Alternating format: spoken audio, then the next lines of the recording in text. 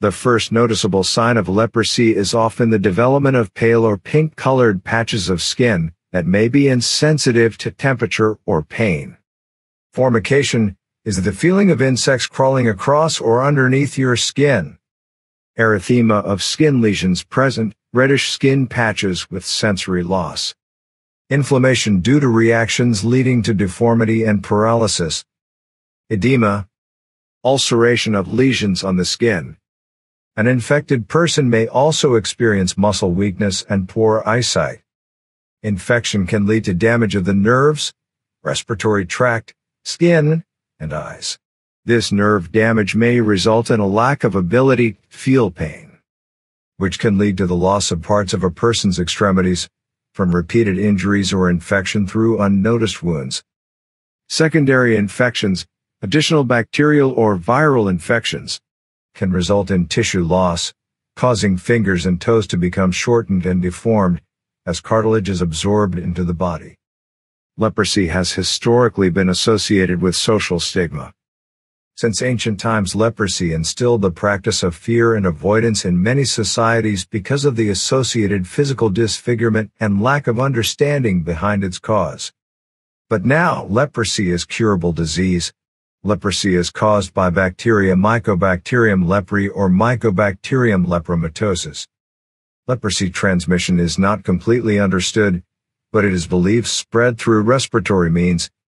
Untreated individuals with lepromatous infections usually contain many bacilli. The general mode of dissemination, once within the body, starts at the upper respiratory tract. Reports indicate that host infection can potentially occur through broken skin as well. Leprosy symptoms may begin within 1 year, but, for some people, symptoms may take 20 years or more to occur. Leprosy is spread between people, although extensive contact is necessary.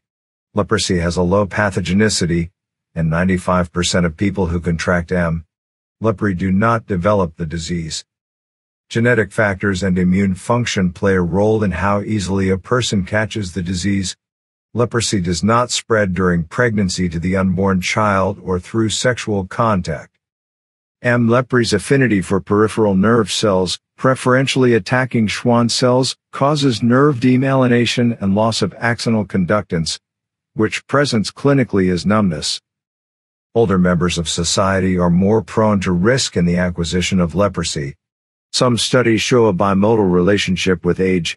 Elevated risk showed between 5 to 15, and continued risk after 30.